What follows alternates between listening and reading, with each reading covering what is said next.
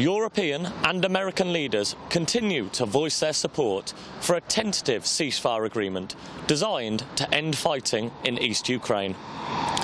Do Kiev residents believe that a long-term ceasefire agreement is possible? No, I don't think it's possible, because it will not stop Putin. It not stops Putin now.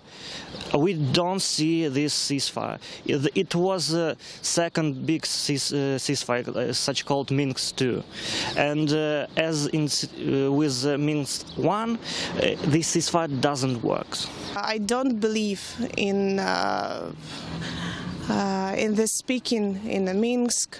I don't believe Putin. I don't believe that they could something do, because they only speaking and where is gone. No, I don't think it's possible, because there is current goals of Putin to control all Ukraine. It's like the reunion of USSR, something like that. So, no. I'm not truly believing it, because I think Ukrainians really want to have peace on this territory, but those people who we call separatists or rebels, I don't think they really want to get peace. So really I don't think permanent ceasefire is possible.